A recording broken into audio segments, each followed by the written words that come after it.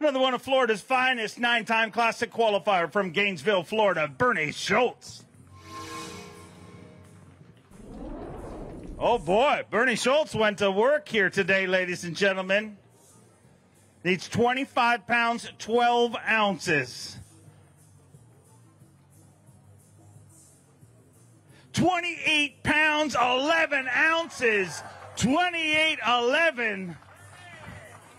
And one of Florida's finest knocks off our leader, Scott Martin. Two Florida anglers battling.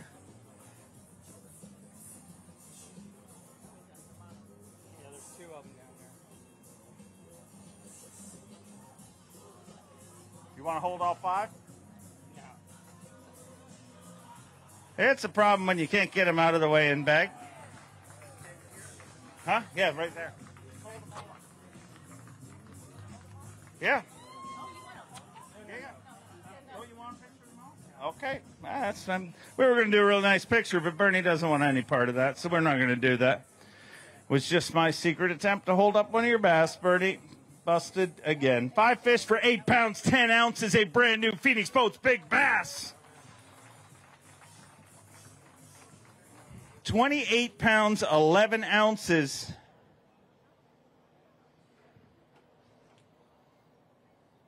And this fish right here,